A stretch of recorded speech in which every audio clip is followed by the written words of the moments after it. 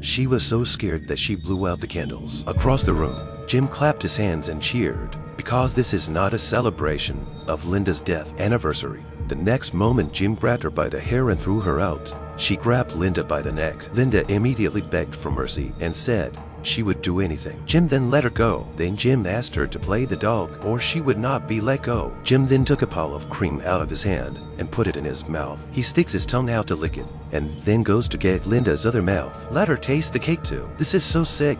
Jim is a wanted criminal who kidnaps young girls. Not only does he violate his victims for a long time, but he doesn't give them anything to eat. They were only given a bottle of water a day. The goal was to make them lose their strength and not be able to escape.